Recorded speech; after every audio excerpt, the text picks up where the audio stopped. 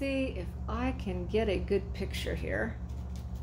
This is just random painting with watercolor and pencils, just to make a great background, because I'm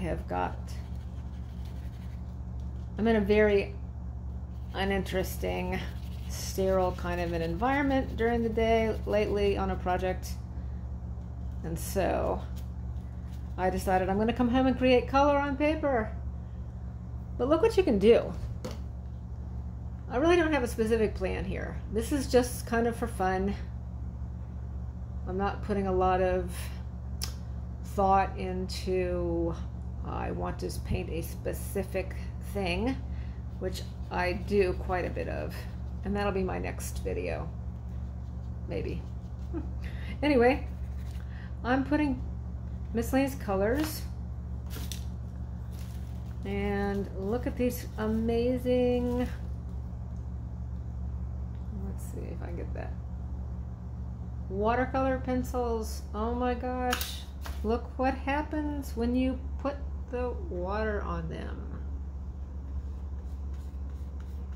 You can make them just smudge out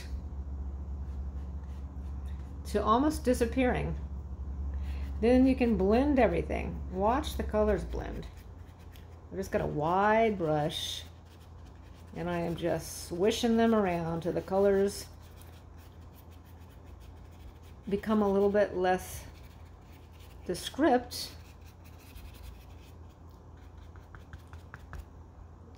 Even though I was really thinking about this thing as like the hibiscus, but it's not going to really necessarily become a hibiscus.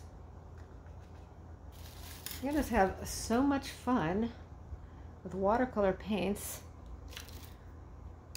and these watercolor pencils. Okay, let me make a shape in here. And a shape in there. And then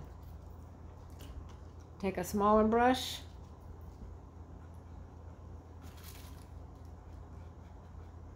and smear them out till the actual design is almost gone, or till it has this beautiful fuzzy kind of effect.